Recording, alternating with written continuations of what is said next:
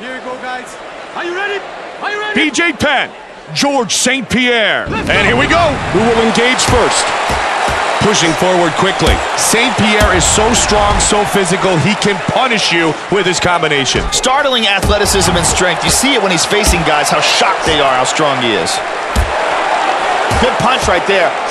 Trying to come over the top. Mixing up the strikes. He's eating some punches. And he answers. Combination, left, right.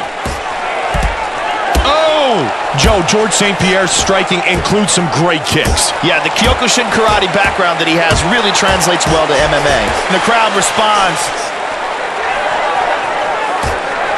Try to come around with the left.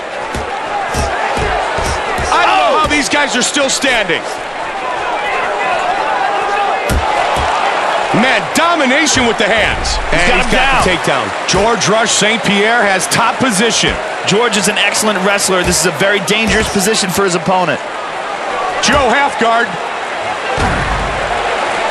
Joe, let's see what he chooses to do here. Inside the guard, posturing up.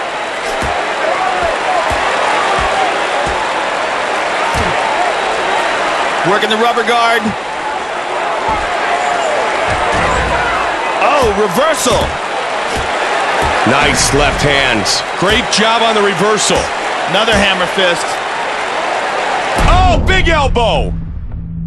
Looking to finish. I don't know how he's surviving, Joe. He's got to protect himself here. They're going to stop the fight. Joe, what a credit to his conditioning. Fully recovered after being absolutely rocked. Well, only he's down. Oh, but he recovers. He's down again. It's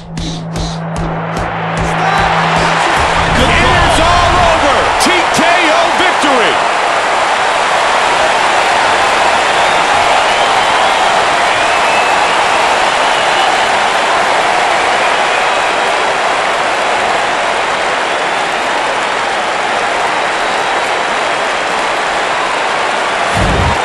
Watch it again, Joe. Man, here you see him just standing over him here. The referee, no choice but to stop this. He's not defending himself at all.